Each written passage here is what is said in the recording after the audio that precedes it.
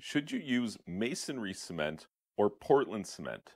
You might be in a situation where you're at the hardware store, you want to pick up some cement, and actually, there's two kinds here. You're not really sure what you're supposed to get. And further to that, there's probably a couple of each kind, but ultimately they're divided into Portland cement versus masonry cement. Which one do you need? Well, I can't say I don't know what you're working on, but I can probably point you in the right direction here.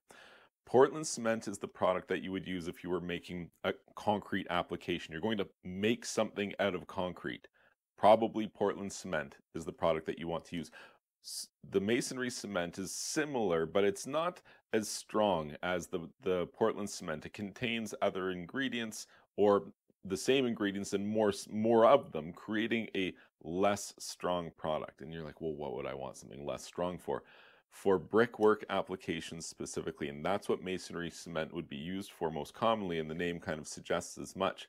It's used as the grout joints between bricks and cement blocks, things like that, because if you were to use something as strong as concrete made with Portland cement, it's so strong. It's actually stronger than those bricks or those cinder blocks.